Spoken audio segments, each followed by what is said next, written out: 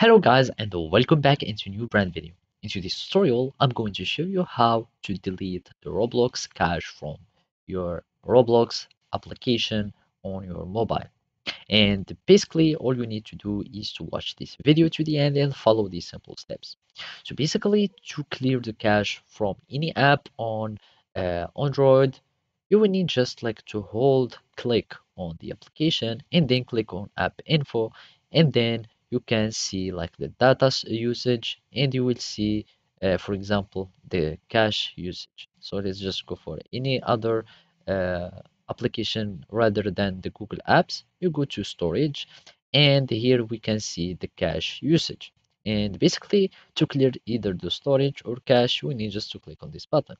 And let's do that for Roblox. So we need just to download Roblox, and let's just download it from here. We click on install, and we are going to wait for the app to be installed. So basically it has only 100 megabytes or 130.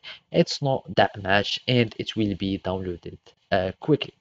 So basically when the game or the application will be installed, we will need just to go where it is installed, and basically we need just to hold click app info, and then we go to storage, and here we will need just to clear the cache, and we will have the cache as 0 bytes since we deleted the cache. And of course you can clear also the storage, like the data, images, accessories, whatever you have related with Roblox, it will be deleted, and you will need just to have to play again and add more data so it can be filled again. And whenever you want to delete cache, you just come here. So basically this is how you can do it. Thank you for watching, and see you next time.